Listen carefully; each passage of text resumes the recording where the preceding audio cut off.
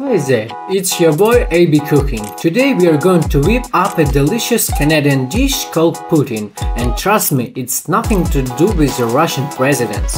First, grab some potatoes, peel them and slice them into thin, even pieces. Don't forget to chop up the remaining potatoes too. Take an onion, remove the skin. Oh, and by the way, make sure you hit that subscribe button on our channel. And finally, dice it into tiny cubes.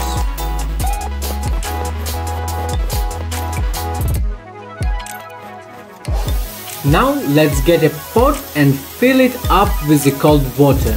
Place it over the heat and add a pinch of salt to enhance the flavors. While the water is heating up, let's tackle the garlic. Peel it and mince into small, aromatic pieces. Mix it together with the diced onion.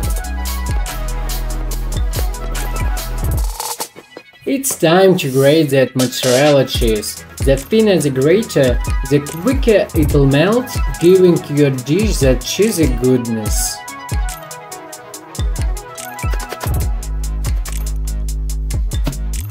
Drop the sliced potatoes into the boiling water, but be careful not to burn yourself with the steam.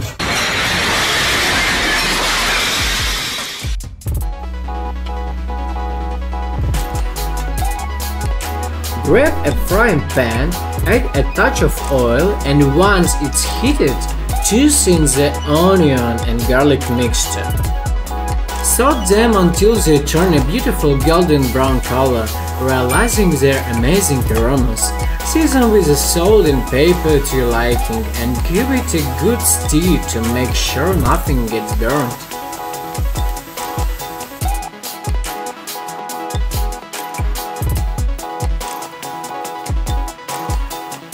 Once the onion mixture reaches that lovely golden hue, transfer it to a separate plate.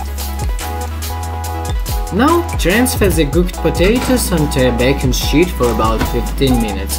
This will give them a chance to get crispy and golden.